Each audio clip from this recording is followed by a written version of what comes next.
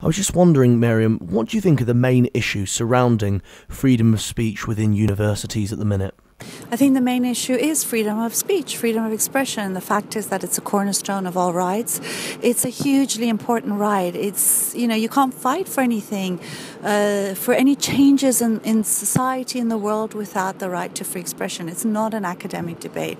It's one that is a matter of life and death for many people. It's not a luxury. It's not up for sale. I think that is the key issue, and anything that restricts it, that censors it, is something we need to challenge. That's not to say that it gives a free pass to bigots and fascists, of course not. If they have the right to speak, you have a duty to challenge them, to oppose them, to even protest. But censorship is not the way. Right, so who do you think should, if anyone, be banned from speaking? I think if there are groups that are inciting violence, real violence, speech that's offensive, it's not violence, it's not harmful. If they are actually inciting violence, well, there are laws against them and they need to be prosecuted. They shouldn't be allowed to speak. They should most likely be in jail or, having a court hearing rather than speaking at universities.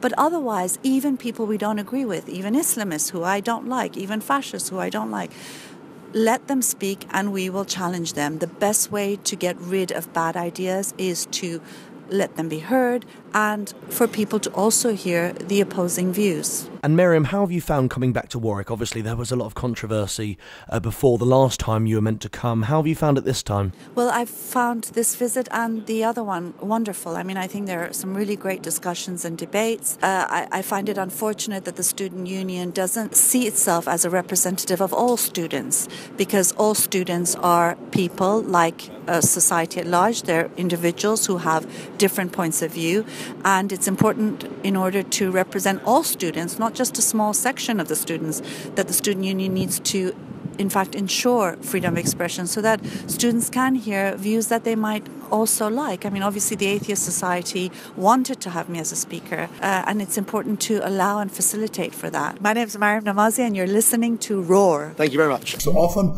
my wife and I retreat to the Premier Inn in the hope of bumping into Lenny Henry, but he doesn't. We've seen the advertisements. We have never seen him. My name's Giles Brandreth, and you're listening to Raw.